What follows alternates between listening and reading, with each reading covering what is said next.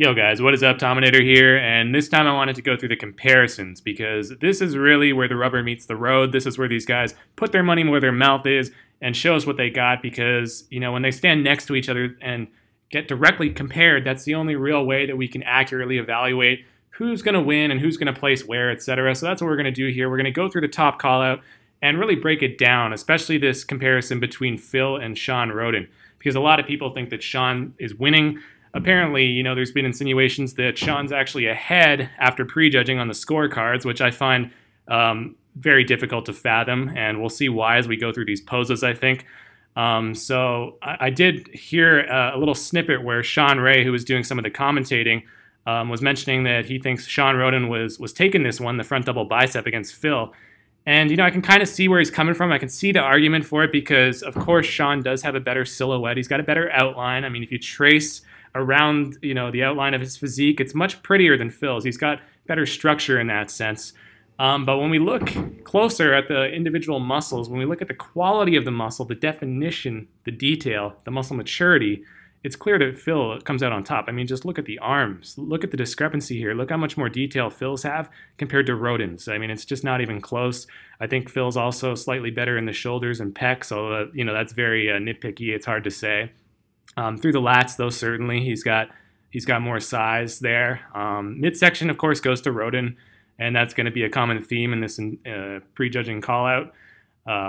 We kind of all know the deal there. Phil's always had a weak set of abs, so what do you expect? And he's not as streamlined through the obliques, so his flow's not as good as Rhoden's. We get that, but downstairs, people are saying that Shawn's quads are better than Phil's, and I just don't really see that. I mean, I think you could say that they have a better shape. Sure, they've got better sweep in certain poses, but Phil's are clearly a little bit bigger, side to side. They just have more girth. In terms of the graininess, in terms of the vascularity, he's got him beat. We can see the veins here through the upper quadriceps. When we go below the knee, I think Phil's got better calves for what it's worth. So, I mean, I really am not convinced that Shawn Rhoden's winning this front double bicep even. Personally, I would probably go with Phil just for the added detail. But, I mean, sure, let's give it to Shawn for the sake of argument, whatever.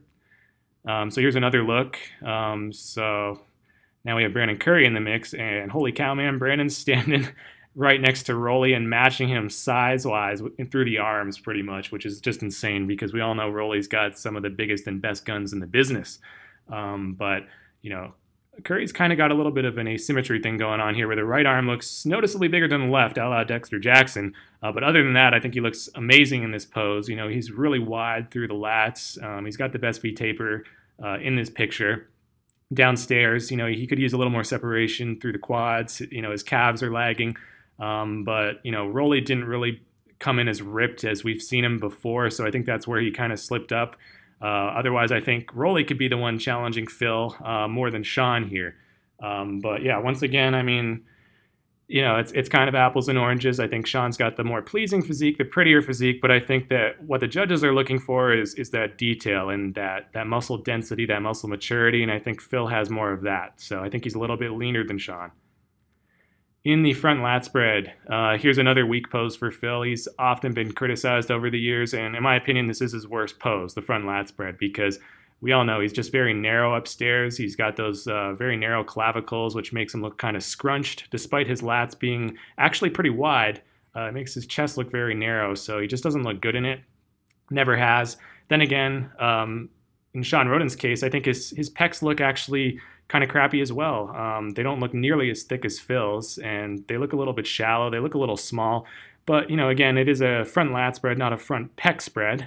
So in that regard, I think Rhoden's got a better V-taper than Phil. Not by much, but still. And I think he's got better quad sweep. So I would definitely go with Rhoden in this one over Phil Heath. Can't really get a fair assessment of Rolly because he's standing at an off angle. And Big Ramy, of course, is a behemoth in this one. I think that he's probably the best bodybuilder structure-wise in the front lat spread today. But unfortunately, as we all know, his conditioning wasn't quite where it needed to be last night. And so he's kind of on the outside looking in. He's not really a factor in this top comparison, so I'm not really going to talk too much about him. in the side chest, this is a one shot where I think a lot of people were saying Rhoden is beating Phil, and I'm not so sure about that. I mean, downstairs, certainly, he is actually beating Phil. I mean, he's got sharper definition here. He's got a better glute ham tie-in. You can see that really nice, deep split between his quads and his hams. And this is an area that where Phil typically owns people in the past, but this year he wasn't quite as sharp as usual. So I think he falters a little bit, and I do think Rhoden overtakes him in the lower body. However, when we go upstairs, it's a different story altogether. I think Phil is still beating him handily in the upper body. I mean, I think his pecs are thicker. They have a little bit more detail. Through the arms and shoulders, I think he's better. Although Rhoden's shoulder looks pretty good, but arm-wise and look at the far arm, though.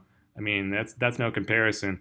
Through the midsection, I think they're equally good. You know, Phil's kind of hiding his crappier abs, and as is Rhoden, so it's not really as much of a factor, but we can still see good definition from both of them through the midsection. So, but I still think that Phil's just thicker and bigger upstairs than Rhoden. So I don't know. Overall, I would probably still go with Phil on this one, even though Rhoden's better in the lower body.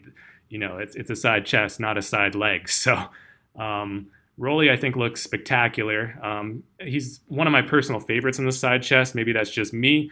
You know, certainly his pecs could be a little thicker, but then again, they might look shallow just because he's standing in between two of the guys with two of the best sets of pecs in the business right now, the biggest and best with Big Ramy. Look how full and immense they look, man. But again, with Ramy, conditioning's not on point. Although downstairs, I think even he's better than Phil, arguably. Not even arguably. In this shot, he's better than Phil. We'd have to see more different angles and such, but in this one still here, he's better than Phil downstairs too. But upper body wise, it's no contest again. Rolly, you know, he's just slightly off, you know, and it's I think if he was 100% on, he'd actually be winning this shot. But they all look pretty good in the side chest. Moving on, back double bicep. This is where things kind of you know, fall apart for Rhoden here. I really do think he kind of gets owned when they turn around. I mean, Phil's smoking him in the back right now. It's just not even close. Like the level of density, the level of thickness, the level of detail, all goes to Phil. Downstairs even, he's a little more dialed in. You know, hamstrings and glutes are more ripped, showing more detail. Even calves are arguably a little bit better because Rhoden's are a bit high.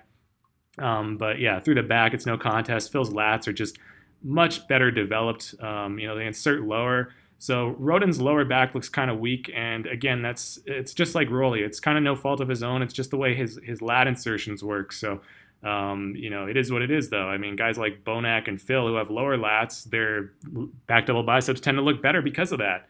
And through the arms, I think, you know, Phil's whooping everybody, especially when we look at the forearms, man. Other than Rolly, he's smoking everybody in that aspect.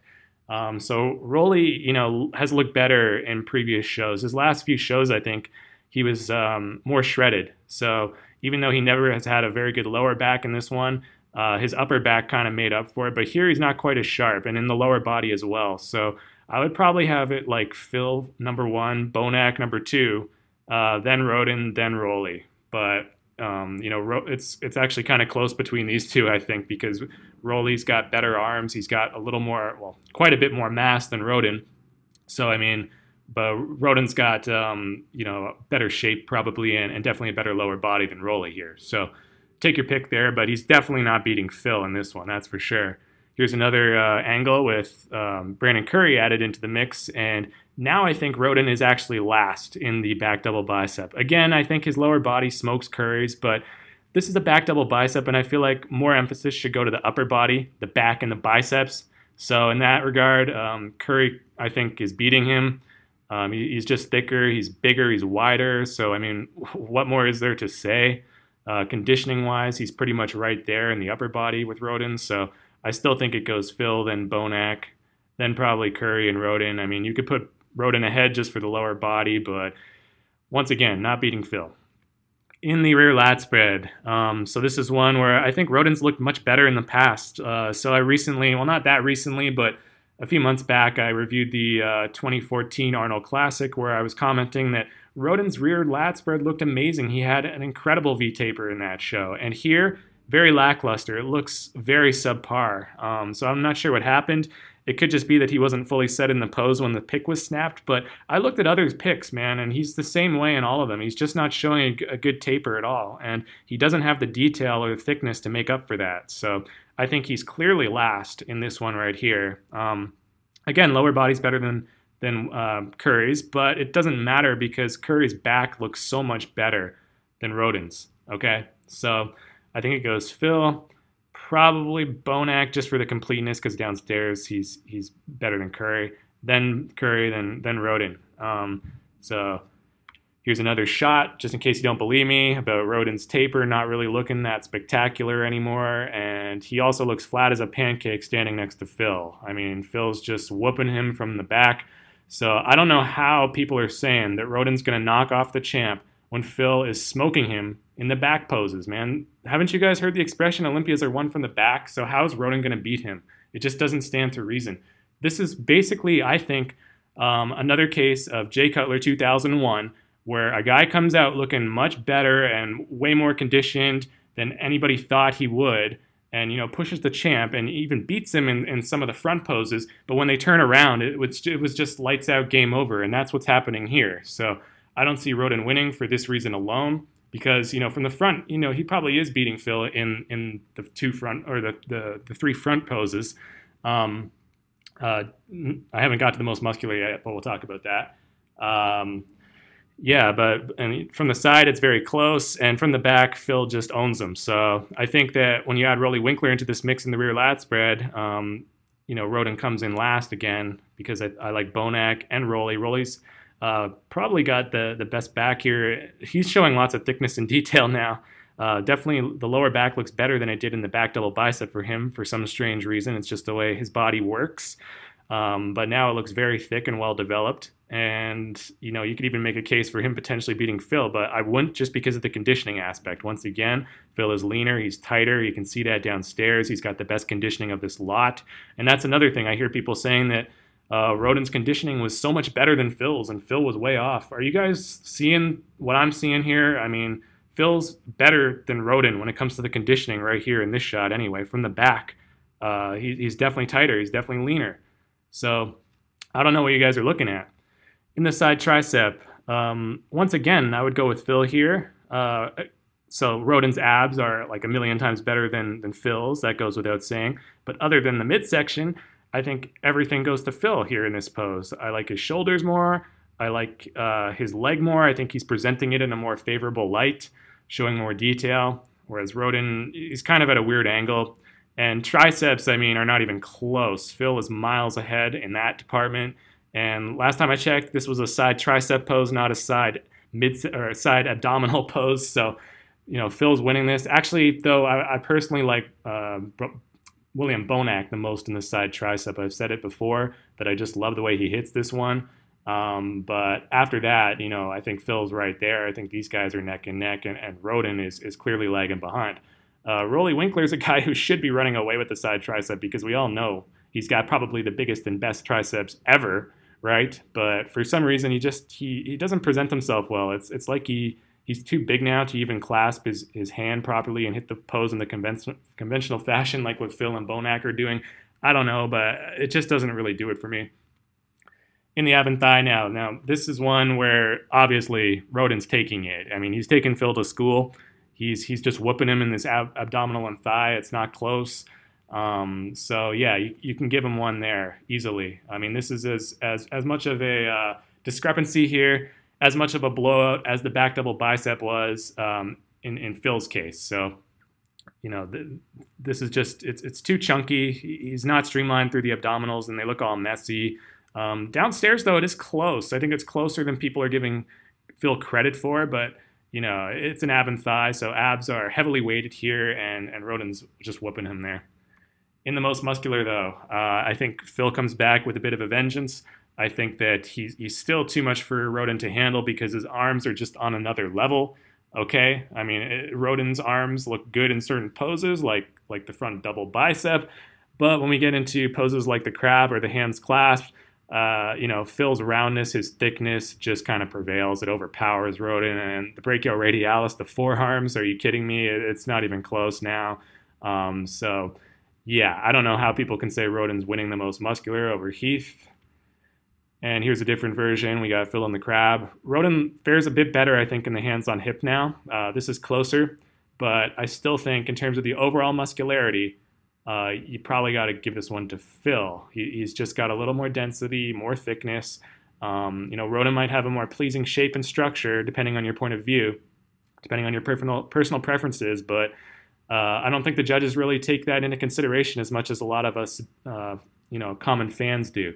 They seem to be more, they seem to place more emphasis on just the overall muscularity, the conditioning, the muscle maturity, the definition, the details, and less on how pleasing does this physique look to the common spectator, okay? Less importance on overall aesthetics and shape and all that sort of stuff that a lot of us really wish they would pay attention to, but it is what it is, guys. So I think that's why Phil is going to prevail here. I think it's pretty clear in these mandatory comparisons who's coming out on top between him and Rhoden. So that's why I said in my last video that I don't think it's that close. I think Phil's got this one in the bag, and I would be downright shocked if Rhoden pulled off the upset and ended up clinching his first Mr. Olympia title and denying Phil his record-tying 8th Sandow. So that's what it is, guys. Thank you for listening to my ramblings, and hopefully you enjoyed this video. So I've got more to come. Stay tuned for all that. But until next time, I'm the Tominator signing off, and I'll be back.